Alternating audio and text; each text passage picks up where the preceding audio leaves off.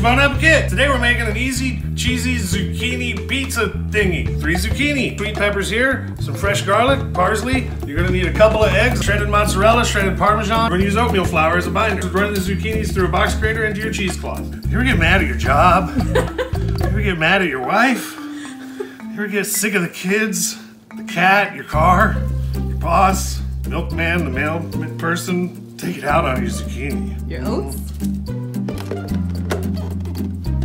Shred your zucchini, you shred your peppers, you shred your garlic, you shredded your cheese, you add 2 whole eggs. You're mad at your job, don't take it out on the egg. We got the oatmeal flour, the shredded cheese, salt and pepper, and a little bit of oregano and some chopped parsley. I don't know what you're gonna do, but I'm gonna go ahead and set my oven to 350 degrees. Make a little shapey thing here, make any shape you want. I'm going with round. And we're gonna pop that in the oven for 20 minutes. Gotta be honest with you folks, we messed up. Half the zucchini, and this is our result. It's got all those garden flavors in there. Can't wait to see you soon. This is Bon Appetit.